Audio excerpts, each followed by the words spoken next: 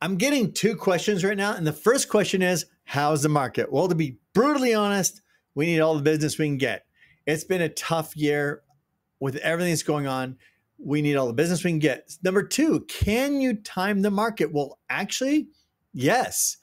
Right now is an amazing time because buyers, everything's on sale right now because everybody is freaked out because of the elections. The elections do something every 4 years, sometimes every 2 years, where everybody hears how bad from this side everything will be because of this group over here. And this over here, this side over here is telling us how bad it'll be because of that party over there. Everything is based on negativity right now, how bad the world is and how bad it will be if the other party gets elected. So because of that, everybody's a little freaked out. Buyers aren't out right now, meaning sellers that need to sell have discounted their homes. There's some really good deals. Now, will real estate prices go back up? Yes, they will. And they have over time. And the reason is inflation. And inflation is caused by our government loving to spend money, more money than they get in from taxes. Also, they love to print money.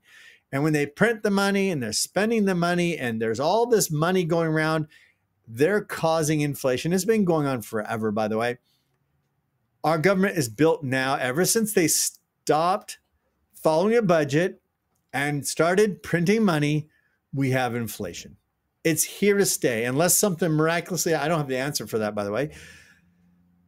Inflation is going to cause real estate to continue to go up. And that is why real estate is a very great place to have your investments because it will ride the inflation tide going up. Not everything else will do that.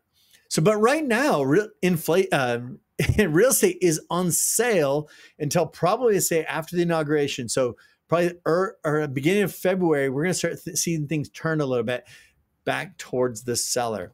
So right now, opportunity for buyers. After February, I would say if you're thinking about selling your house, put it on the market after February. And I have some strategies on how you get multiple offers at that time. So let me know. I'm here as your real estate friend to answer any questions like that.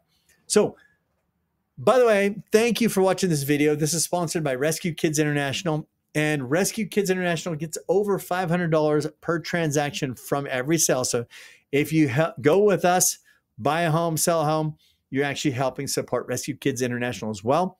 And also, you can go to rescuekids.org if you want to just go and support like we do. Thank you. I'm Jerry, real estate friend, and we'll see you in the next video.